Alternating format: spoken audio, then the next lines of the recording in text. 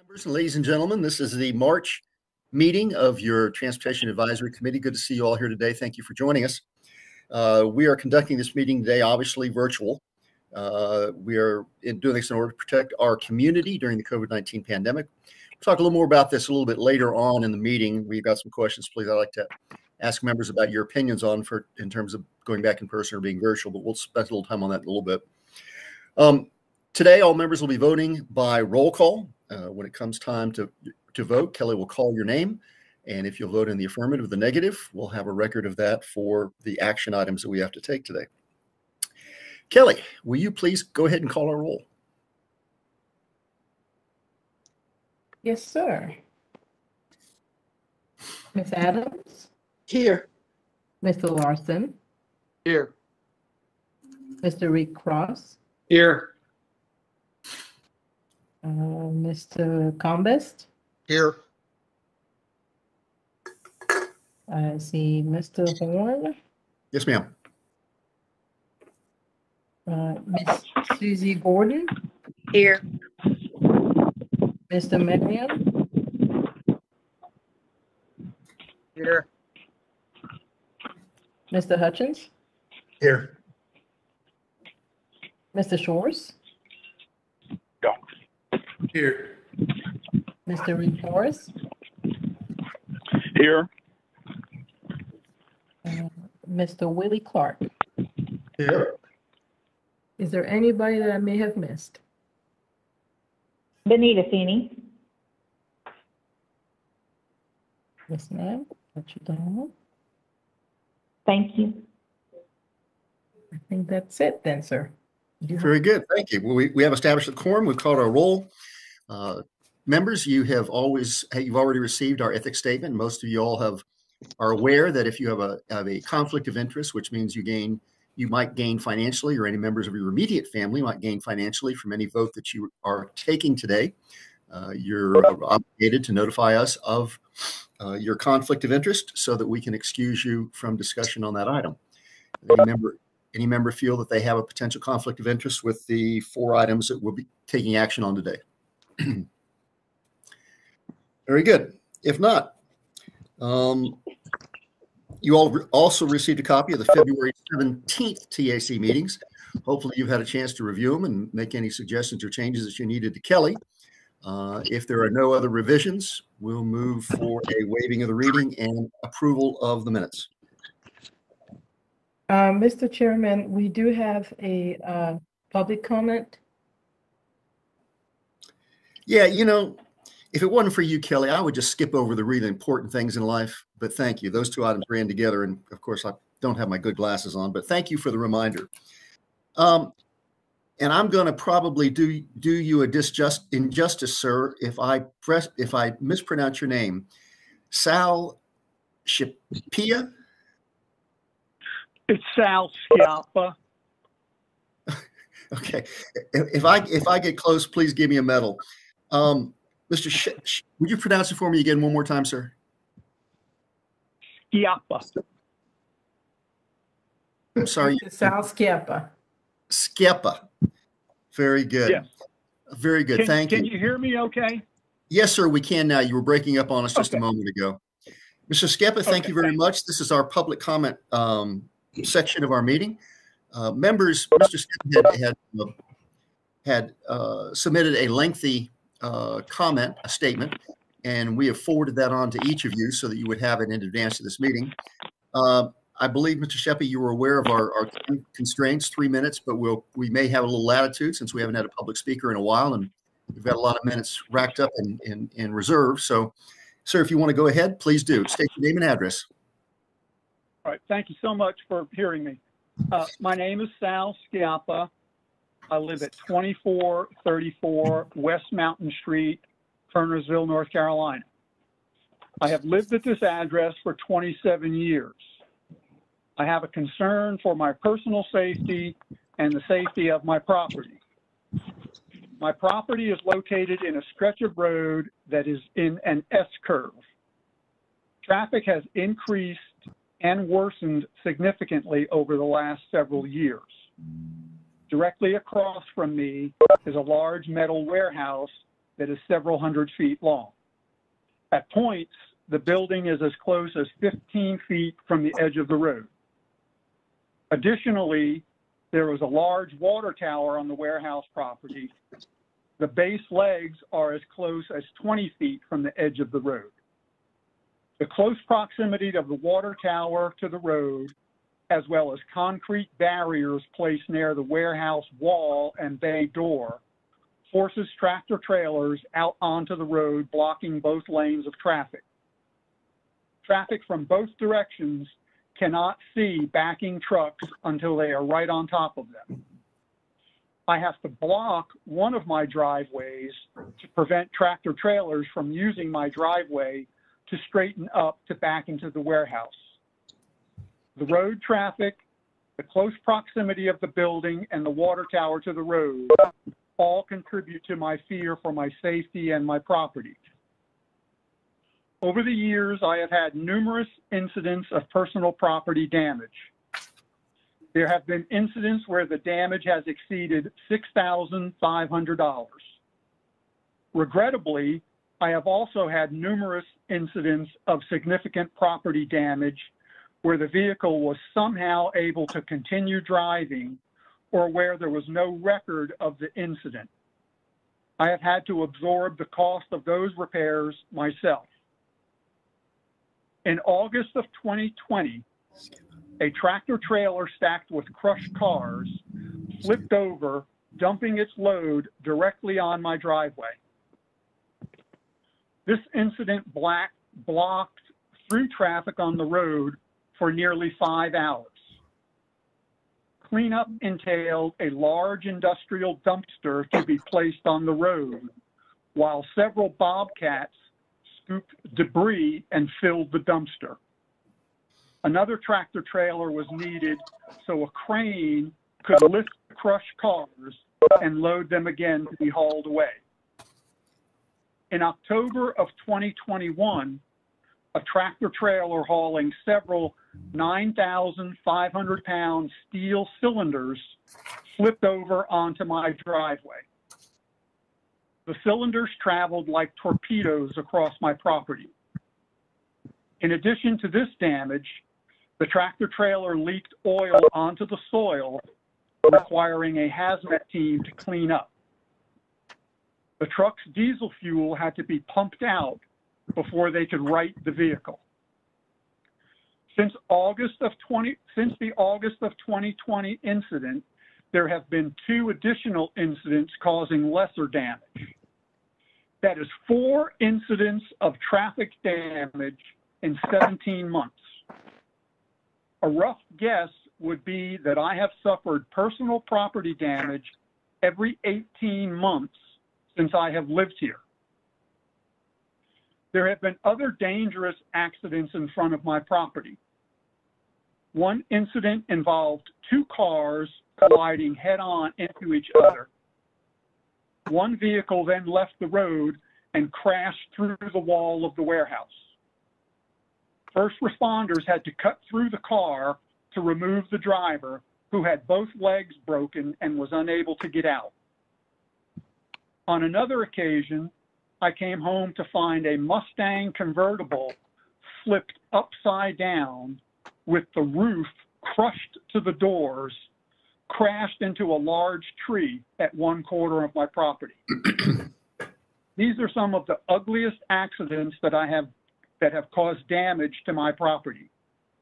There have been many more incidents where the damage was not as great. There have been numerous incidents where the wrecks and damage did not affect my property, but rather caused damage to a neighbor's property, or where the vehicle crashed into the warehouse walls. One incident of crashing into the warehouse happened within the last 6 months. There is also the danger of vehicles that pass on the double yellow line in the curb. When it happens, you just cannot believe what you are seeing. Tractor trailers attempting to back into the warehouse will stop in the middle of the road and leave their trucks to find out where they should be going. This annoys traffic in both directions because they cannot see through the curve to know why traffic has halted. I have video of trucks trying to back up, taking 2 and 3 minutes to maneuver. All of these issues contribute to a dangerous road and to the safety of all. I need your help. Please tell me how I can protect my property and safely traverse this short section of road. Thank you. Thank you, Mr. Scappa. We appreciate your comments, and I know council members or committee members are very sensitive to the safety of our residents, no matter what municipality they happen to live in. Unfortunately, the TAC doesn't have actually any authority for safety or road conditions. But what I'm going to do, if it's okay with you and the committee member or the committee members, I'm going to ask our secretary to pass your concerns on to the Division 9 Department of Transportation. I believe this is a state maintained road, for their attention. I'm also going to ask that we forward it on to the Forsyth County Sheriff's Office. I believe this road, particular road, is also under their jurisdiction. So, so that will be the steps that we take. And thank you, sir. I appreciate you taking time to share your concerns with us today. Mr. Chairman. Yes, sir. Mr. Chairman, this is Bill Apple, and since I am representing Kernersville on the TAC at this point, and Mr. Skipper, I am also Mayor Pro Tem of the Kernersville, for your information. I've spoken, in addition, I think the chairman is exactly right, exactly on point as to the responsible. I do want to add additional action that we can offer as the town of Kernersville. You are correct, Mr. Chairman, in that this is a state-maintained highway as opposed to a town street. You are also correct that the Forsyth County Sheriff's Office, as opposed to Kernersville Police Department, would be the law enforcement entity. And even though Mr. Skeppa lives outside the jurisdiction of the town, I can offer two things that we can ask. I can take responsibility for making a second communication, and I'll speak with Mr. Ivy, who is a Division 9 engineer, been a lifelong friend of mine, and I can also ask our police department to have communications with the Forsyth County Sheriff's Department for some assistance for you in law enforcement. We recognize that your problems are problems that are very real.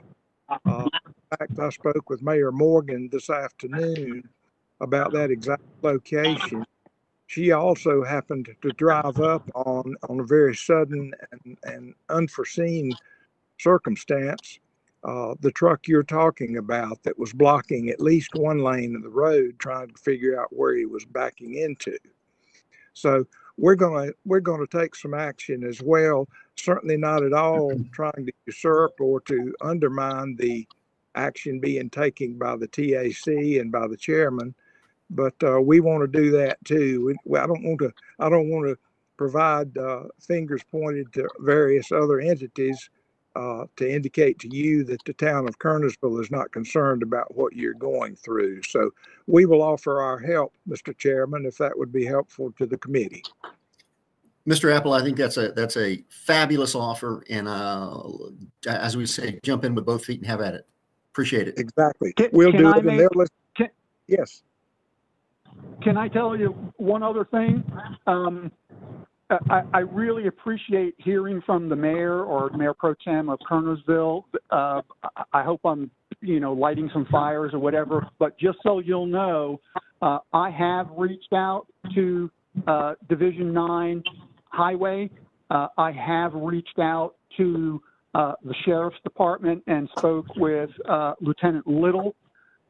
Lieutenant Little came out here and saw some of the damage, some of the recent damage.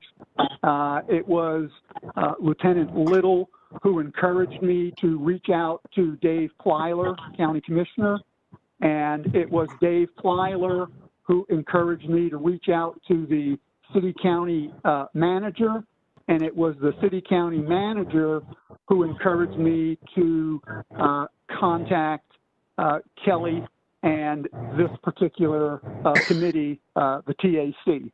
So I'll do whatever I can do. And again, thank you so much for your time. Thank you, sir. Thank you, Mr. Chairman. Yes, sir. Members, our action item number 2, again, is our consideration of minutes. May we have a motion, please, to accept those? Rick Cross, so moved. John Larson, second. Mr. Cross makes the motion. Mr. Larson makes the second. Any further discussion? Kelly, will you please call the roll? Yes, sir. Ms. Adams? Yes. Mr. Larson? Yes. Mr. Rick Cross made the motion. Mr. Cumbest? Aye.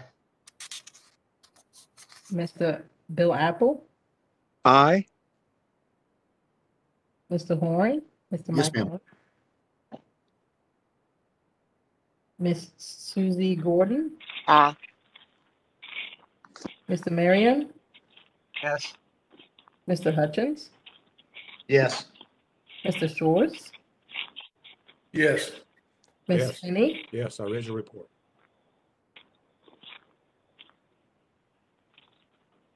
Ms. Finney? Yes. Mr. Rick Morris? Yes. And then Mr. Willie Clark? Yes. That concludes it. Very good. Thank you, members. That motion carries unanimously. Just one reminder, please, if you happen not to be engaged in conversation with the committee at this point, would you mute yourself, please? We're getting a number of feedback, I think, that's causing maybe some difficulty to hear. Byron, you have our second item on the agenda today. Okay. Good afternoon, everyone, members of the board. The 2020-2029 Metropolitan Transportation Improvement Program is a listing of all the projects programmed for the Winston-Salem urban area. This document is a subset of the 2045 Metropolitan Transportation Plan and reflects projects programming included in the state's Transportation Improvement Program. NCDOT regularly updates the STIP to include new projects and modify existing ones. This can be done for reasons such as funding, municipal requests, or schedule changes. Statewide projects are projects which are located in our planning area as their schedules, funding, and programming is modified. These changes are also reflected in our MTIP. Included in your materials are project modifications, additions, and deletions, including statewide additions for various traffic separation study and closure programs, administration at the request of the Rail Division, operating and capital assistance amendments at the request of the court. These amendments were made available for public review from February 5th, 2022 through March 9th, 2022 per our public participation policy. No comments were received during that time. I'll be happy to answer any questions about this item. Thank you, Byron. Members, any questions for Byron? Mr. President Chair, I have a question. Yes, ma'am. In light of while my visit in Washington, along with other members of the City Council for Winston and staff, one of the things that we know is happening is the increased cost of construction. And we met with some of the staff from DOT, as well as the governor's office in Washington. And I'm wondering, Mr. Chair, will the rising cost of construction affect anything that we're voting on presently? And if it does, what is our option or next steps after that? Will it have to come back for an amendment or what? Ms. Adams, that's a great question. It's probably one that Mr. Ivy could answer, is in a better position to answer. Or I don't know. I can give us some input on that, Mr. Horn. I was going to say Mr. Clark. Yes, sir. Or It's Mr. not Perkins. Clark, it's Perkins. Mr. Perkins, yes, sir. Councilwoman, right now we're reviewing the STIP in terms of getting it ready for the next presentation for 2010 through 2029. And right now we're evaluating what the effects of escalation are. We've put in an escalation clause of about 2% for overall for the projects. We're also looking at a contingency number that we can be able to have in case projects may go over after we complete the STIP, and you review that. And the priority is that for Winston-Salem and any other division within the Department of Transportation. We've set the escalation costs. We now have updated costs. We reviewed all the projects, and we're now putting them in categories of priority for that can be done, those that may be in a good position if something falls out and it becomes to exploit that project going forward. But we're going to release that to all of the MPOs and, of course, the city councils so they can review those projects and understand where they fall in terms of priority and the funding, as well as any grants that you have perhaps gotten from other sources to be able to support that project. That's an ongoing process that's been going on now for almost a year and a half, and we look at it every month, and we look at a final listing probably at our April or May board meeting so that we can understand just where we are in terms of the number of projects that will be in the next STIP and what the cost will be for them and what contingency money we'll put in there to be able to take care of those increasing costs after we go into construction. Mr. Chair, one more question I'd like Mr. Perkins to ask him, please. Yes, Mr. Perkins, do you think it will come down? There's two questions. Do you think it could happen like we had a few years ago when we kind of hit the floor and there wasn't any money to finish some projects or start them? Do you think that could happen? And do you think that the infrastructure money could or might be used to complete or start a new project? Right. I heard the second part of your question. We are now evaluating what the new bill will have an impact in terms of what additional funding that may be able to have on us. So we are reviewing that right now because, of course, we just saw it and we're looking at the implications of that. So can't tell you specifically. What was the first part of your question? I didn't hear the first part. The first part was, if you remember a few years ago, when the recession and the money kind of went away, it got pulled down, and we got to a point where there were some projects that couldn't be completed or started. Do you think that could happen in light of, again, the growing cost? I don't think we're going to get to that. Okay, thank you. Yeah, we kind of have I'm sorry, I got a bit of that too, but I think the real answer is that we don't anticipate going to a floor where we cannot provide funding for the projects we have in the STIP. The real issue for us now is to control our costs and be able to project what we think is reality based upon inflation and other factors, deliveries, material costs, labor costs, all that stuff that we've thrown in this mix to figure out how we best can present back to the citizens of North Carolina. This is what we think we can construct over the next 10 years. So that's where we are. And we're very vigorous.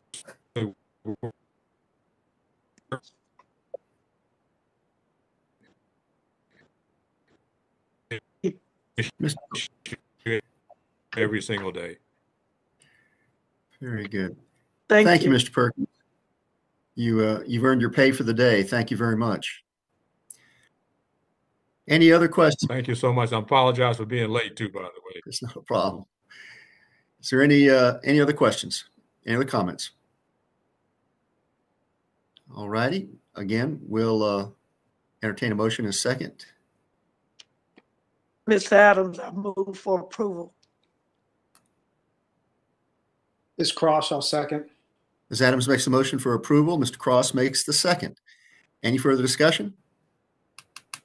Mr. Perkins, I did notice one of the projects that seemed like was very almost clandestine. It was federal monies for federal bridges, for federal lands, and without anything. Are we kind of putting together an Area 5 here in North Carolina someplace that It was very cryptic I don't think it was area kind of 5. I think the description. real issue, I think we were trying to interpret the language that came out in the budget and the program just to make sure we put it in the right bucket of money to be able to spend it and not go to jail for it.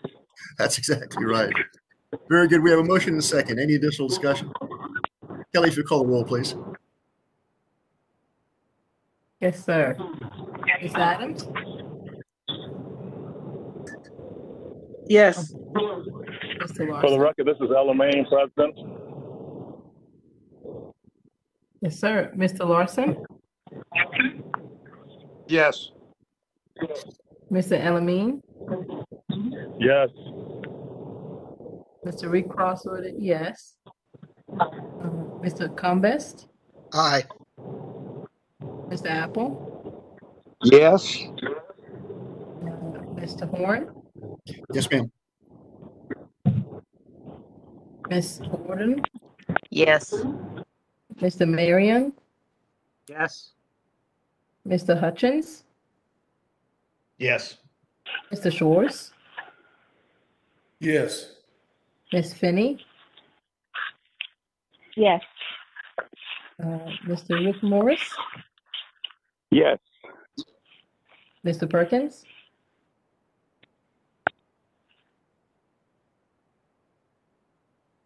And Mr. Willie Clark?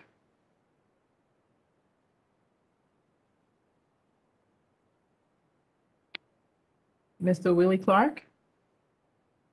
Yes. Yes. That concludes it. Thank you, members. That's passed unanimously. Byron, you have our Unified Planning of Work program as our next action item, please. Okay. Again, good afternoon, everyone. All metropolitan planning organizations, or MPOs, that are designated as transportation management areas or areas that are or urbanized areas with populations greater than 200,000 according to the U.S. Census must develop an annual Unified Work Program, or UPWP, in coordination with both the Federal Highway and the Federal Transit Administrations. The UPWP identifies what transportation and transit planning projects and work tests will be completed during the fiscal year and the estimated amount of local, state, and federal funding associated with each task. Including your packets are the funding sources and narrative tables, FTA allocations, and 5-year planning calendar for the MPO. Also included are planning studies that will be funded under the DA funding based on our federally funded project methodology. I'll be happy to answer any questions about the UPWP. Members, any question for Byron? If not, we'll entertain a motion for approval, please. I move for approval, Mr. Chair. Elmaine, second. Ms. Adams makes the motion. Mr. Alameen makes the second. Any further discussions? Mr. Chair, I'd like staff to know that, whether they believe it or not, we read this stuff that they put together, Yes, we do. these reports. And I have to tell you, this one for the month meeting was the most interesting one to me. Thank you very much for making it very clear to understand. Mr. Chairman, John Larson. Yes, sir. Could somebody explain to me, I noticed throughout the documents there's references to Union Station, working with assisting Winston-Salem on Union Station Center planning and what have you. I'm also curious about the references to rail and transit integration planning, that part of the work plan. Could somebody give me a quick update on where we are in Union Station as far as rail service to Winston-Salem?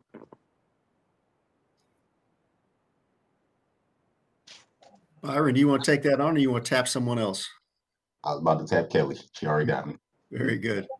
Yes, sir. I could try to explain to answer your question. This refers to any kind of coordination. We're still working and asking different community members, different partners, different partner agency, NCDOT and FHWA and the rail agencies to eventually bring back passenger rail to Winston-Salem. So any kind of coordination that we do that has to do between rail and transit, that falls into that category.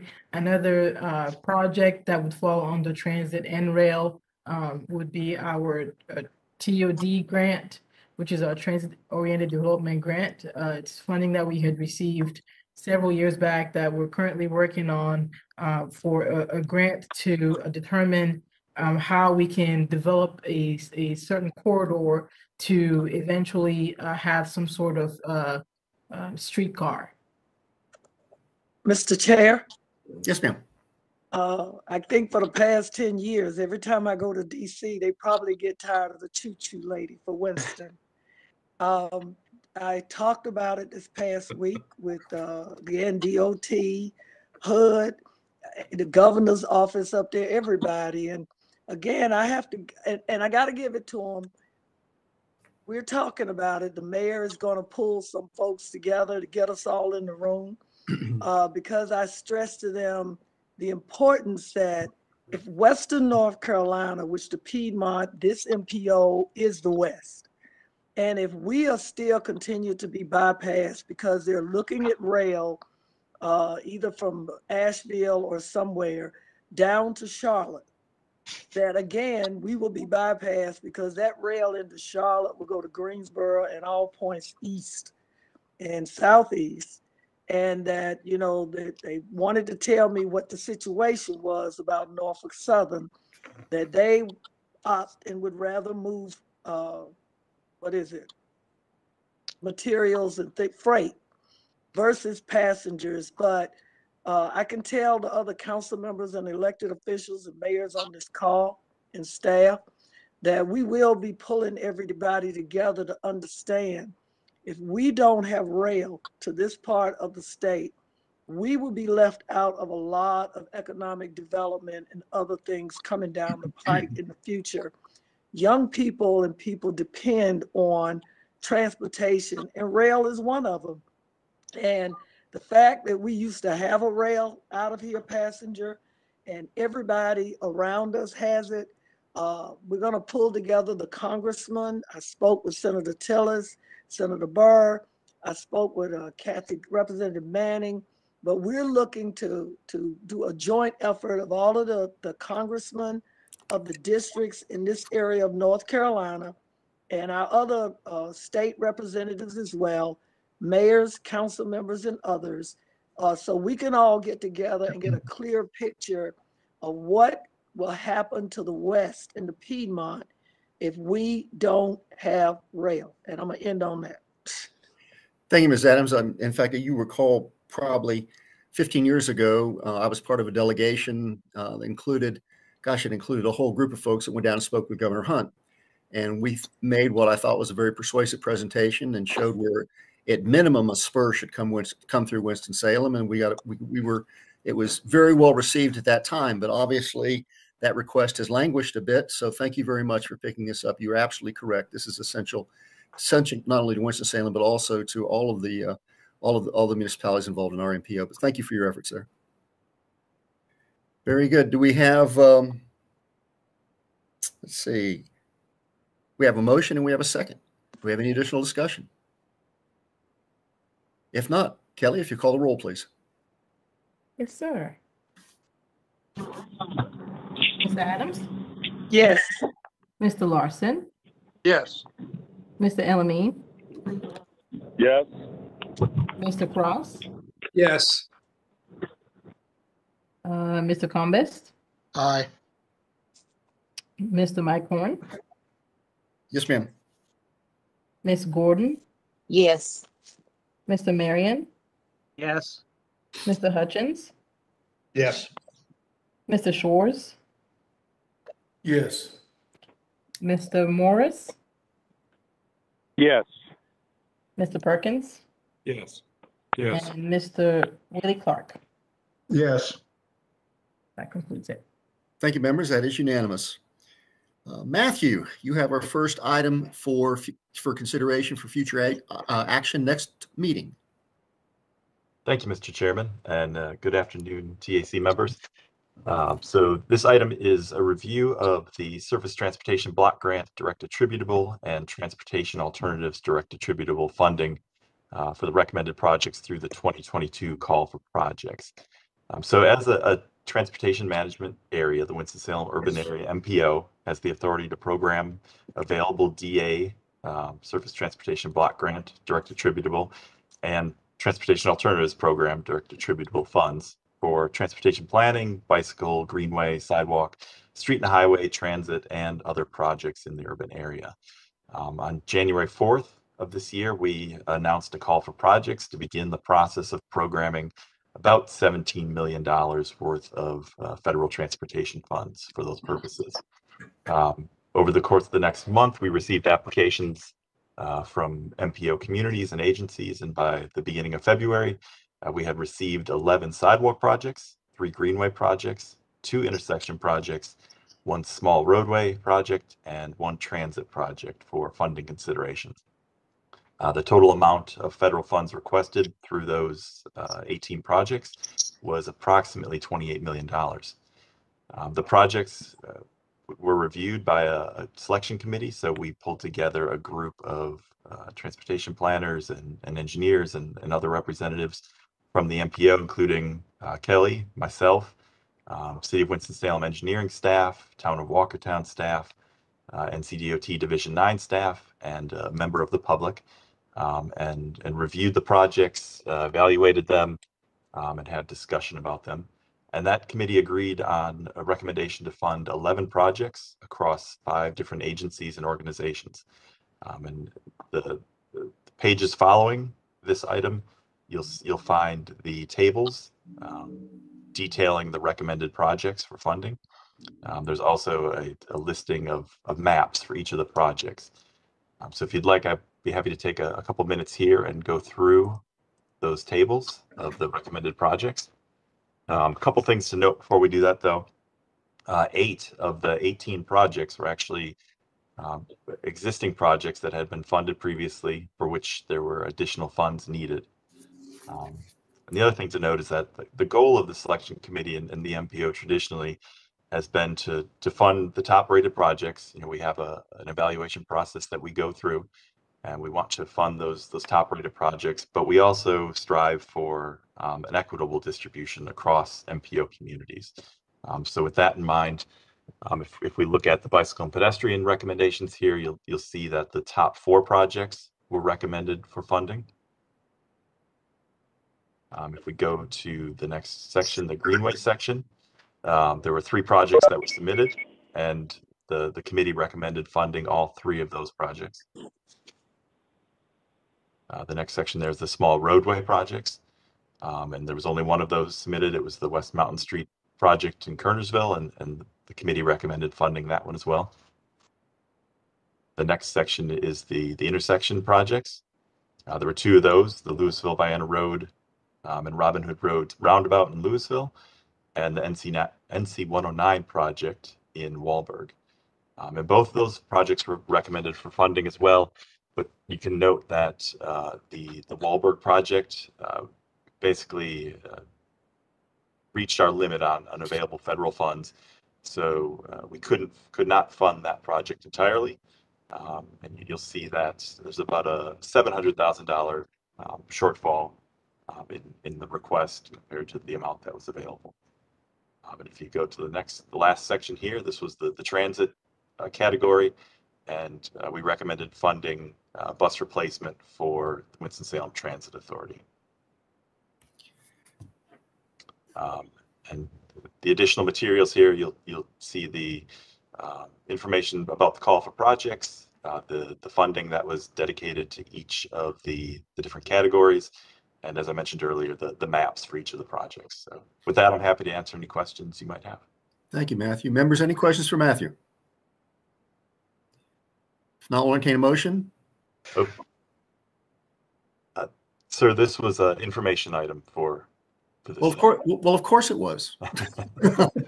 I just like the exercise so much that I enjoy hearing the roll call. So pass that one up.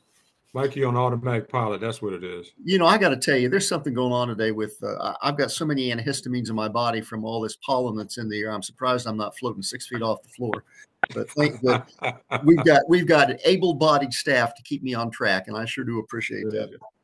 Matthew, you got our second item on the Clean Cities Coalition, please. Yes, sir. Thank you. I'm going to introduce this item, but we have Ulrich Lunsford from the Clean Energy Technology Center. He'll do a brief presentation for you all on this effort and their request of our MPO. But just by way of introduction, the North Carolina Clean Energy Technology Center has a mission to advance a sustainable energy economy by educating, demonstrating, and providing support for clean energy technologies, practices, and policies. The Clean Energy Technology Center currently collaborates with 3 clean cities coalitions in the state, and those 3 coalitions cover the Charlotte, Raleigh-Durham, and Asheville metropolitan areas. And these coalitions were originally created by the U.S. Department of Energy to help reduce reliance on petroleum products and improve air quality. Those 3 clean city coalitions, however, only cover 44% of the state's population. So the goal of the Clean Energy Technology Center is to create a 4th clean city coalition, and that would cover additional 45% of the state's population, including our area. The Clean Energy Technology Center has asked that our MPO support the formation of this new coalition to expand opportunities for clean fleets, alternative fuels, and sustainable transportation. There's no financial commitment required of our MPO, but we would, in return for our support, have access to resources that would be available to all of our member jurisdictions. So with that, I'll turn it over to Mr. Lunsford and have him fill you in on some of the details. Thank you, Ulrich. Okay.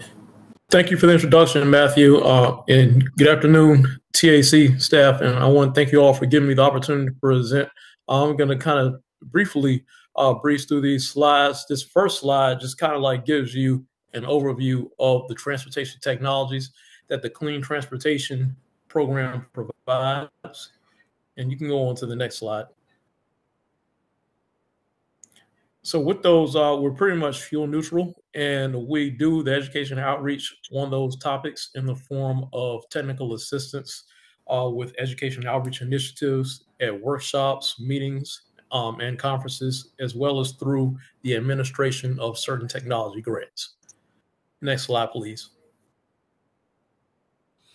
This slide is just a table of the overview with the services that we provide, and it goes into the public and private, as well as state and local government agencies that we provide those services for. And then the last part of that table talks about the benefits, which is ultimately the cost savings with the vehicles and helping out with the improvement of air quality within the environment. Next slide. So one of those administration grants that we provide, and the primary administration grant that we provide, is the Clean Fuels Advanced Technology Grant. And so that Clean Fuels Advanced Technology Grant is for eligible counties. The slide says 24, but it's actually 23 that's and currently in maintenance status and deemed in maintenance status by Federal Highways Administration, as well as the other CPAC guidelines. And you can go on to the next slide. The RFP for this grant will be available in April, but the grant, we have had a pretty successful track record over the last 15 years, going all the way back to about 2006. We've funded close to $12 million in projects, and you can see a list of those projects. So I've been pretty successful. Next slide. And so the biggest event that we actually do is the Sustainable Fleet Technology Conference, which is going to be held in Durham at the Durham Convention Center. The last couple of years, it has been virtual, and it's been a webinar series, close to about 50 webinars that the program director has done due to the pandemic. But we are pleased to announce that this will be returned in person, and you can get more details at sustainablefleetexpo.com. And you can advance the next slide, please. And so another form of the education and outreach that we actually do is we have vehicle displays and demonstrations for the general public so that they can realize the benefits and cost savings and just the actuality of it being fun to drive alternative fuel vehicles as well as electric vehicles. But we also have ride and drive events that are specialized for fleet managers, elected officials, and state and local government.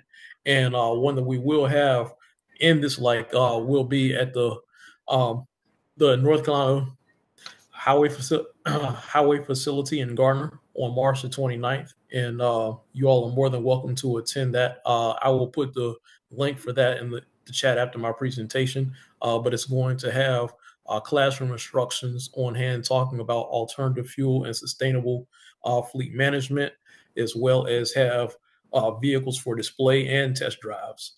So you're going to be in for a treat.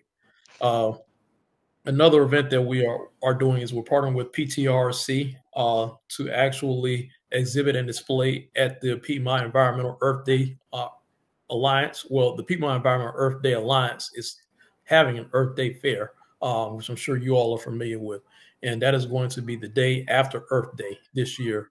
You can see the link up on the screen. You're more than welcome to stop by and say hi. We'd be glad to answer any questions. And we also have an art contest that is in the same vein of giving students a chance to express their creativity. K through 12 students can submit art work that is can display art that's pretty much the contest is open now, and it goes through the end of April. Next slide. So the center is also partnering with the Division of Air Quality within DEQ to bring the Volkswagen information sessions. Currently, all 4 Volkswagen applications are currently out, being the transit and shuttle bus, the school bus replacement program, which is the latest one they put out, the level 2 for state agencies, and as well as the DC fast charging along priority corridors. And so as a courtesy to anyone who becomes a stakeholder in the coalition, the center can actually be able to provide you all with pointers on how to apply for either of these 4 grants. So we can actually review your application before it is submitted and let you know if it's eligible and competitive. But there is one that's coming up in Kernersville next week, the 24th, at the Firehouse Station. We definitely encourage you all to apply, and I can put that link for that in the chat as well. And I meant register, but yeah, we encourage you to register, we encourage you to attend, and we also encourage you to apply for the grants. Next slide, please. And so Matthew did a good job of talking about the main crux of the coalition. So primarily the coalition, it will serve, or while we are applying to actually become that 4th coalition to help out with rural and underserved communities.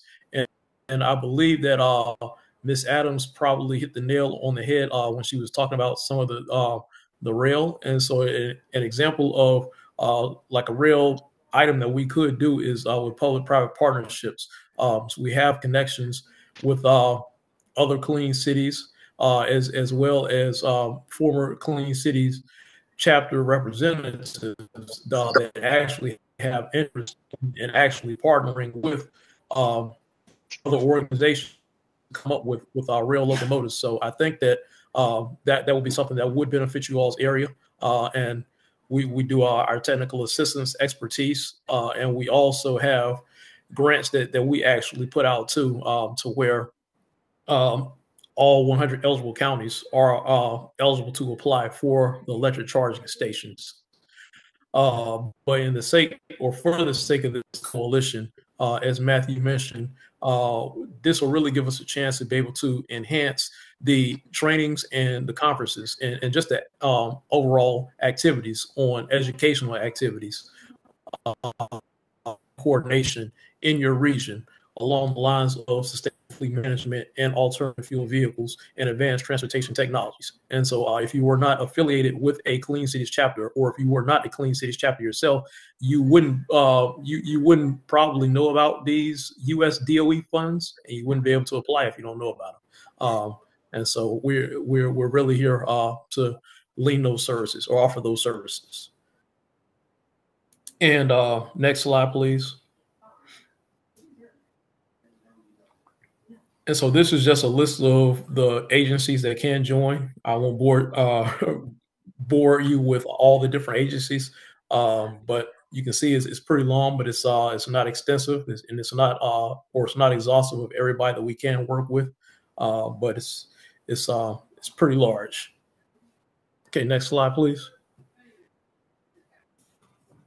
And so for you all to actually join in the coalition is essentially a 3-step process. Whoever the contact person is for organization, or should say, the first thing is to do a board vote to however your organization does that, to approve that is the first step. And after that board vote to approve, then it's a matter of the contact person for that organization filling out a form that goes into a few more questions, talking about the quarterly stakeholder meetings that Matthew mentioned, as well as the commitment, as well as the specific trainings that you all would like to see in your region. And that's about the extent of the form. And we will use this as a live rollout to go to DOE as well as other federal agencies to say, look, these are all the stakeholders and recipients that realize the need for these specific trainings and topics in their area.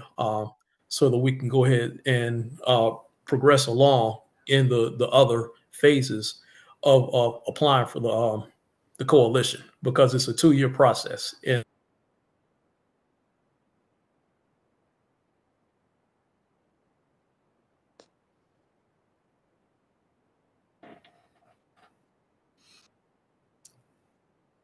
I think we've lost Mr. Lunford. Give him a second here.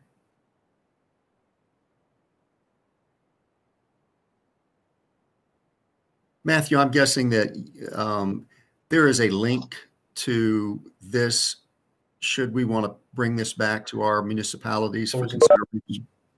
That's correct, yeah. And, oh, I think he's back, actually. Or can you hear us okay? I can, Matthew. So we were just wrapping up the item. Was there anything else you had? Okay. That's all. Right. Very good. Yeah, if you would forward that out, I think certainly we would be interested in learning more as a community and probably partnering with some of our other smaller municipalities and seeing how we can make an impact in our part of the world. So if you'll figure out a way to forward that information to those on this committee, and certainly maybe some of the other municipalities, that would be really helpful. Great, thank you. And we'll have this to talk about at our next meeting. Thank you. Any questions for Mr. Lunford before we move on? All righty. Are we going to have a reappearance of the infamous Frederick Haith for our next item, or is Byron going to handle it? I'll make the introduction. Okay. Good afternoon, everyone, again. This is a review of the North Carolina Department of Transportation's Complete Streets Implementation Guidance. Although this item is listed and included for future action, there is no future action requested for this item. This is just an informational item. NCDOT Complete Streets policies encourages planners, project managers, engineers, and designers to consider multimodal facilities and improvements for all appropriate transportation projects. Project Transportation Engineer with NCDOT's Division 9 office is here to present more information on the Complete Streets materials found in your booklets. With no further ado, I'll hand it over to Fred.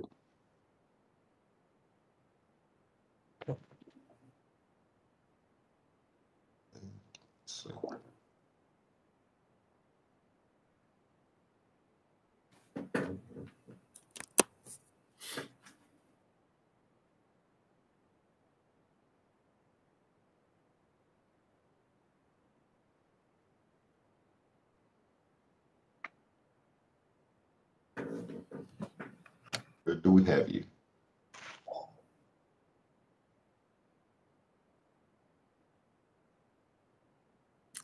Can you hear me now? Yes. We can, thank you. All right. The Complete Streets policy requires NCDOT to consider and incorporate different modes of transportation, such as walking, biking, and public transit when building or improving roads. The information I'm going to present today is an update to pre-existing guidance. The Complete Streets policy is not changing. The department is only updating the guidance. Next slide, please.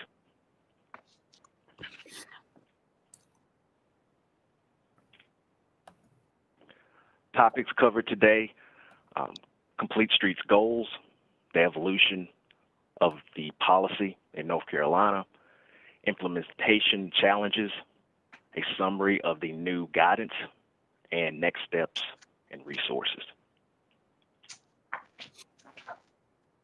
For those unfamiliar with Complete Streets, the primary goals include, first, to reduce pedestrian crashes and unsafe conditions. Second, to improve access and mobility for those without a vehicle. Third, to enhance quality of life by providing transportation choices such as transit, walking, and bicycling. And fourth, to ensure NCDOT has an equitable transportation system that works for everyone.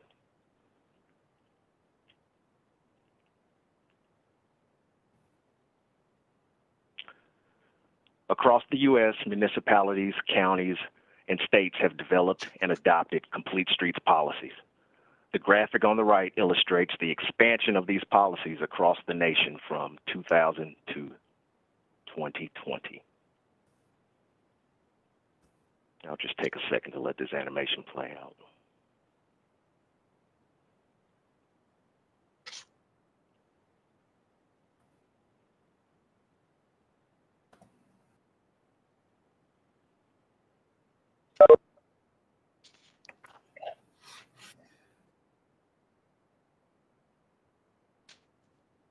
Fred, you're sure this is not a COVID map? No, sir. I'm fairly confident that it's a Complete Streets map. Great. Next slide, please.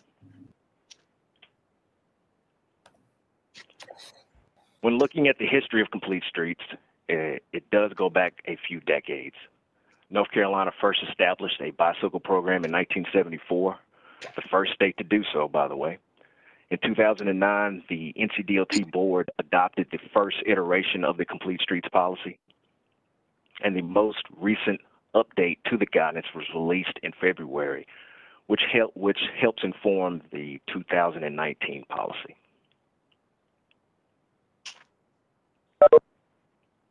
Next slide, please. These challenges led to a coordinated effort to update NCDOT's Complete Streets implementation guidance to streamline and improve implementation of the policy. Key challenges: inconsistent implementation across divisions, lack of standards, policy gaps, limited metrics, and a need for enhanced training.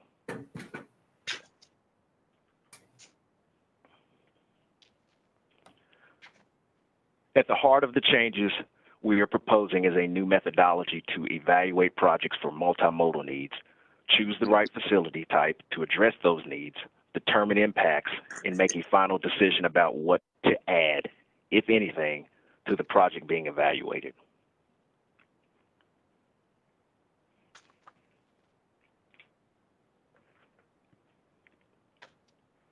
The goals of the new evaluation methodology is to standardize, streamline, and guide project managers through a process of identifying needs, selecting the appropriate facility type, and estimating added impacts to the project.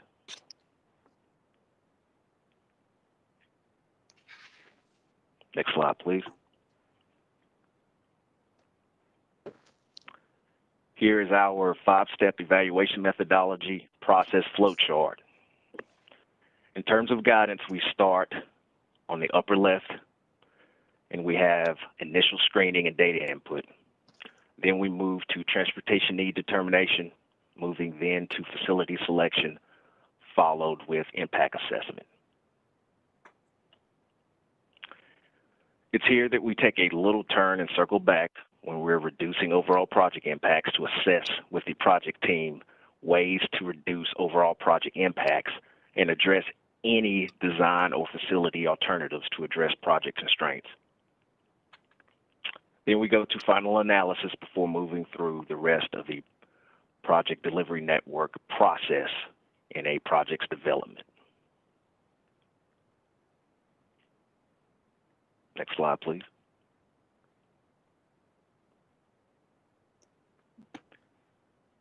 Step one is the initial screening and data input. which occurs in PDN Stage 1, Project Delivery Network Stage 1.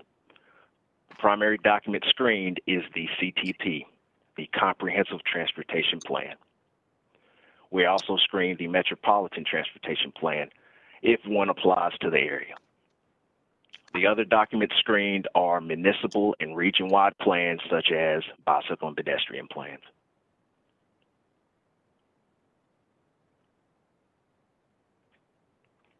Next slide, please.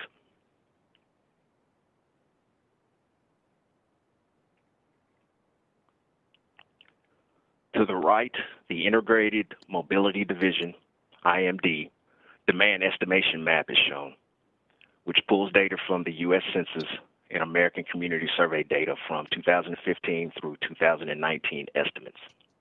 It's GIS based, and I will take a moment to let the animation run through.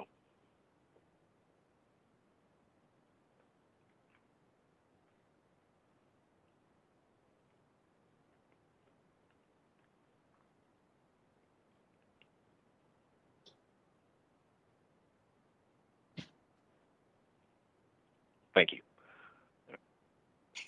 Step 3 is a risk assessment and facility type selection. This step includes applying the data collected in steps 1 and 2 to help the project team select the preferred and alternative facility types.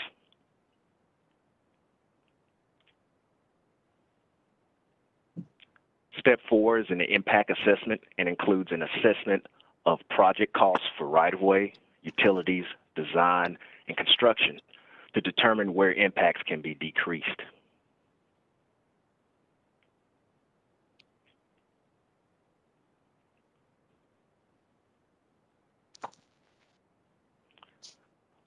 All project modifications and design adjustments will be coordinated with the locality to assess for all available opportunities to manage cost.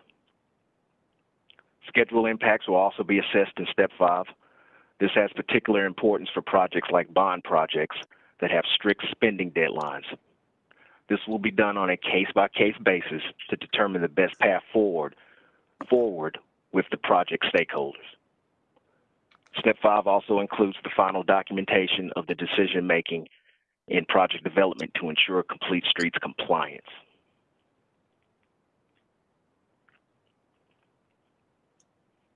Next slide, please. There are several key discussion points and issues that we were unable to address in the first edition of the methodology in project development. And some of these key issues are dependent on updates and innovations in other areas of transportation development, such as planning and maintenance.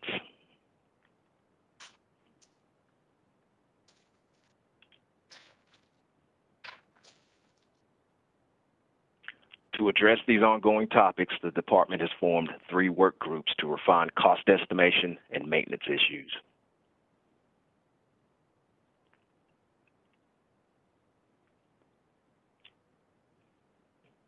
Next slide, please.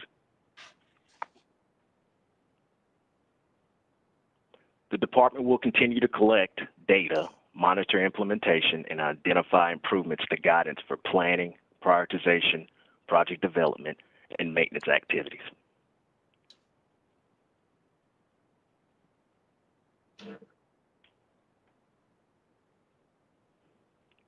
Once again, the Complete Streets policy is not changing. The department is only updating the guidance. The department has also conducted 7 training sessions, 5 of which can be found on the Complete Streets webpage, recordings, that is. Also there, included in your packet, are supporting documents that go into great detail about the information that I've covered. This process is new, it's evolving, and we will continue to make refinements as we gather more data and feedback. So I highly encourage you, if you have questions or concerns, send them to the IMD email address. And please include Division 9. We're partners in this moving forward. Thank you. Any questions?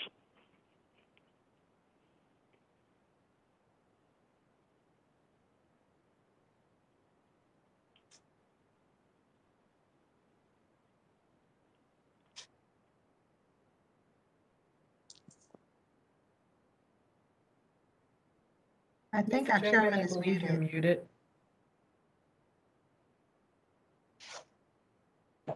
I'm not sure if that's the Sudafed or if it's the Allegra or which combination of items it is, but there's certainly something going on here. Frederick, always good to see you. Thank you very much for that information. Always appreciate your contributions to our meeting. Members, we're part of our meeting where we have an opportunity to review staff reports. Of course, these were in your packet, so you had a chance to glance through them. Do any members have any particular request for any of these projects to be further explained?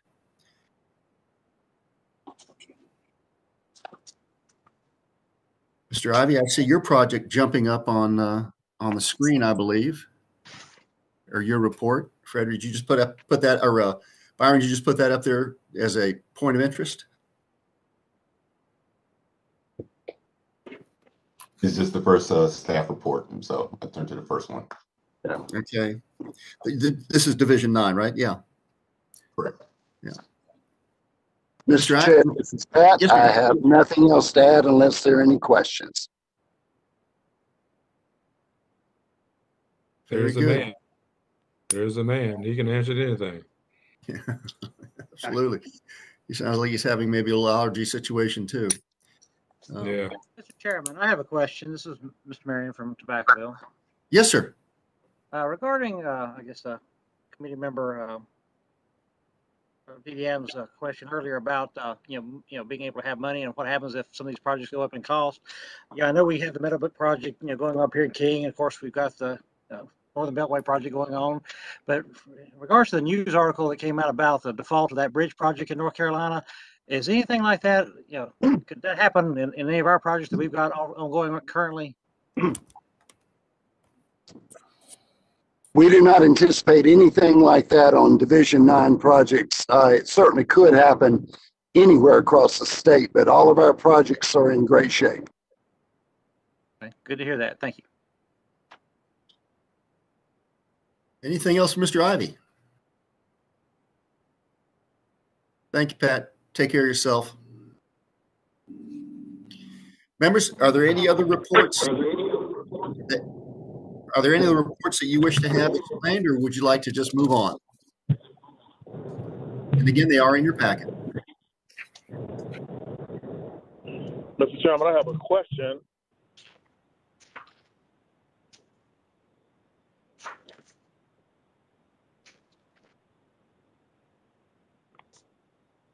Mr. Chairman, this is Ella Man. I have a question, not for a report, though.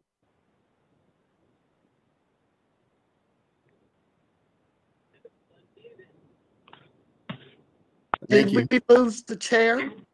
No, the chair was here. He just is muted, so you don't hear him coughing and sneezing and gagging, and sometimes I'm forgetting to unmute.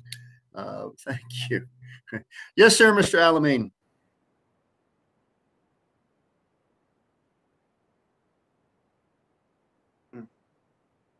Did we lose Mr. Alameen? The internet is wreaking havoc. Can you hear me? Yes, sir. Yes. Okay, thank you very much. I just want to bring to the attention of the problem we're having on Oak Summit Road between Germantown and Rural Hall Road. Apparently, there's another development occurring beside Summit Square 2, and that in itself is going to be 8 additional homes on that very narrow road. It's really not designed to carry that many people or automobiles specifically. And I got the report that a traffic study had been done, which we really appreciated. I'm speaking as a community officer now, but we found out that they've extended the development that they're doing now much further along Oak Summit than we had originally been told.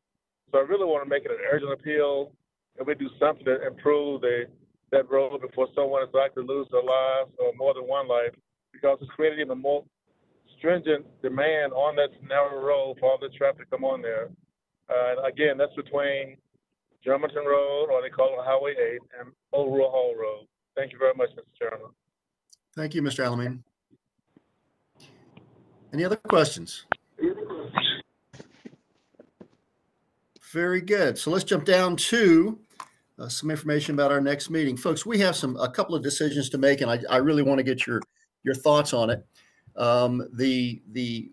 We are exploring the issue about continuing our virtual meetings, and the city attorney hasn't shared with us her opinion on that yet, but we hope to have that in the next couple of weeks.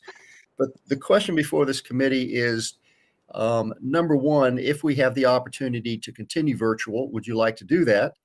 Or B, would you like to go ahead and move into in-person meetings again? And this would be for our May 19 meeting. Mr. Chair, Yes, ma'am. presently the city buildings, including the one that we meet in, requires masks. Until that's lifted, I think it's a moot point at this point, unless the mayor lifts that or the council. But I have no problem meeting in person. As a matter of fact, we went back live with the city council, but we have the plexiglass partitions in front, overhead sides. We built a new addition to our council chambers, not just for the safety of the council, but the safety of staff. We don't allow people in the chamber to congregate. They have to meet in the committee room, and they come in one at a time for public comments on any cases, zoning, when it's a public hearing is required. And there's also the same setup for them at the podium, as well as the city manager, city attorney, and all of those that are at the lower part of the dais in the chamber now. Again, I have no issue with coming back in person. If the city will allow us to meet without masks, it's whatever the majority wants to do, or we could do a hybrid to start with. Yeah, thank you, Ms. Adams. I think one of the challenges we have in our meeting room, we really don't have the opportunity to construct those partitions. And so this would require staff to find a larger meeting room where we could socially distance or spread out to be able to conduct our in-person meetings. That does present a bit of a challenge for staff, but I'm assured by them they could handle that. The meetings that also provide virtual participation and in-person participation are really kind of a nightmare to try to pull off. They require a lot of technology, and some rooms have that built in, some rooms don't have that built in. So I don't know, it seems to be, it would be our guidance maybe that if we were to continue with virtual meetings until we are told we can't do that anymore, or B, go ahead and say we're going to go back to in-person meetings, and that way we could give the staff direction on to move forward and find a place where we can meet safely. Members, any other thoughts? Mike Combest here from Clemens. Yes, sir.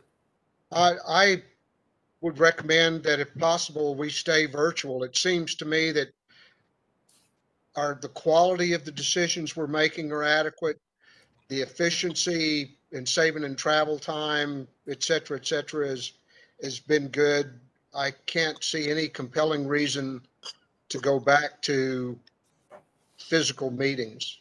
We have the technology, we have the capability, we have the ability to exploit it, obviously, and we ought to continue using it.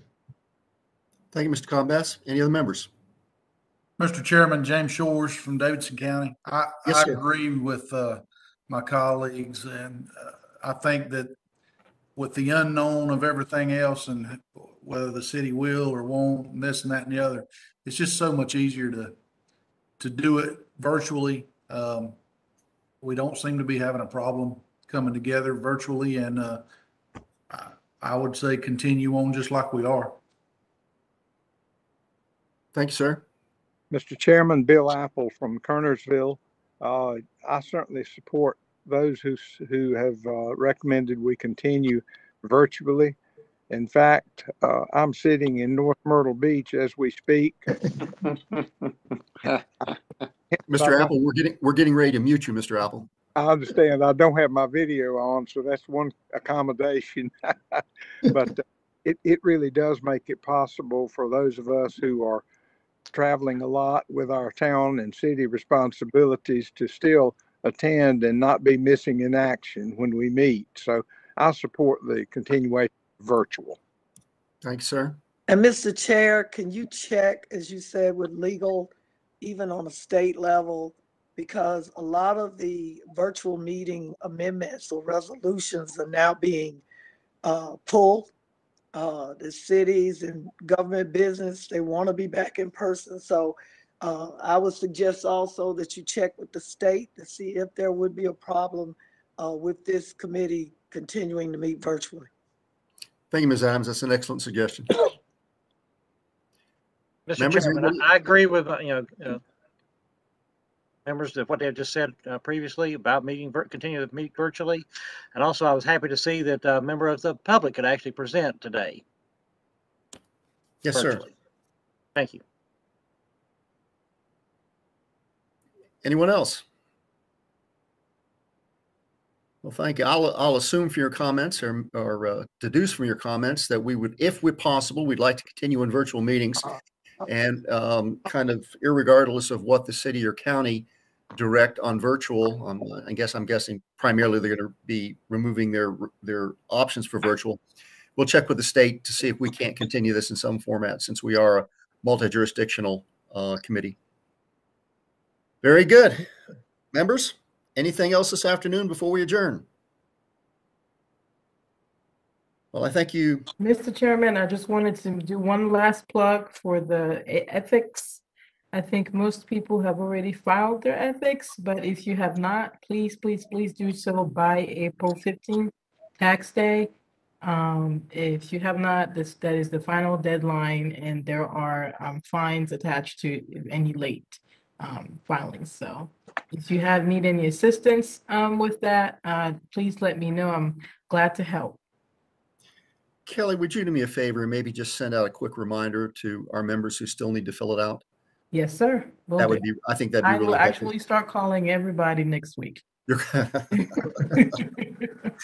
And that, folks, and her calls are not pleasant when she wants something. Very good. Thank you, Kelly. Members, anything else this afternoon? I thank you for your indulgence on an antihistamine-laden chairman who stumbled several times at this meeting today, but I appreciate your understanding of sometimes that happens. If there are no other issues or items to come before our committee this afternoon, we'll entertain a motion to adjourn. I make a motion, Mr. Chairman, that we adjourn. Is that Mr. Combest? As James Shores. Right. Thank you, Mr. Shore. Mr. Shore makes the motion. Is there a second, please? Mr. Marion, second. Mr. Marion makes a second. Very good. All those in favor, please say aye. Aye. Aye. Is there any opposed? Thank you, folks. Have a lovely spring weekend.